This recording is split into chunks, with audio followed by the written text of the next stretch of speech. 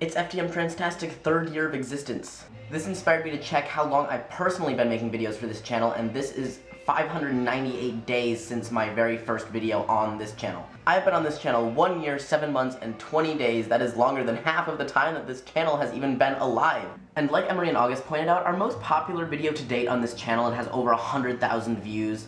It has more dislikes on it than most of our videos have likes. It has more dislikes than any video on our channel. Yet it is our most popular video, and like they said, it is just this Twinkie gay boy running around in his underwear. The thumbnail is him in a jockstrap, and I'm just wondering, is there anything really wrong with that? And now you can spend the rest of this video knowing that that's what I'm wearing outside of the range of what you can see in the camera. So there's that. But when we think about how that video, which is completely irrelevant to our channel and isn't a very good video, ballsack. That's not the only video on our channel that has ended up that way. There are other videos, namely one where I am laying naked on my bed with a cowboy hat on my junk. And the thing that this does is it brings a lot of people to our channel that have no idea what a tran is, as Chase would say.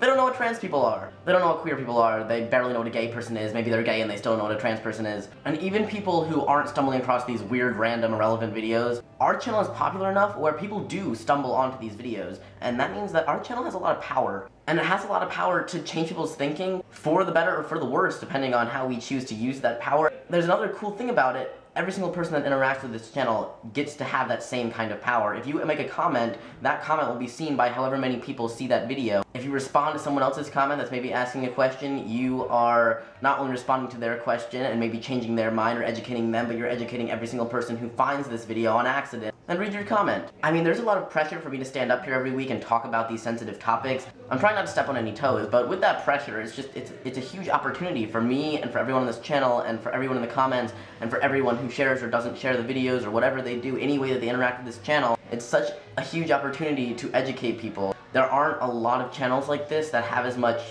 publicity as we do, and we're not huge, but we are huge in the community. And I'm not trying to brag.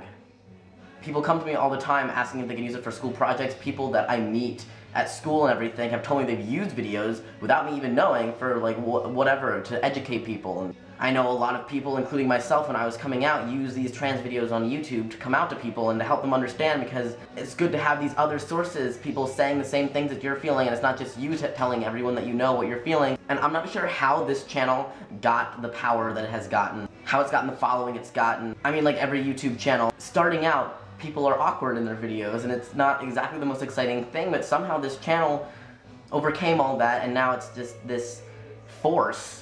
And I think it's really contributing something to the world in a very positive and educational way, and fun way, and that's one of my favorite things about it. I mean, I'm standing here in a jockstrap that you can't see right now, talking about a very serious topic at the same time. And I could go on and on and on about this topic and how, like, social media and blah blah blah affects the world and all this power that we have, woohoo. But I'm sure everyone knows that me and everyone else on this channel and everyone else on YouTube and everyone else on Tumblr or whatever you're on, sharing your experiences about anything is really a powerful thing, and you're changing people's lives and changing people's minds. And the fact that we've been here for 3 years and we're still here and we're just getting bigger and better, it's the best. So thank you to all of our followers, thank you for everyone who makes videos on this channel and on any other channel ever. And I want to give a special thank you to all of the cis people and straight cis people who watch these videos and learn from these videos, whether they stumbled across them on purpose or on accident.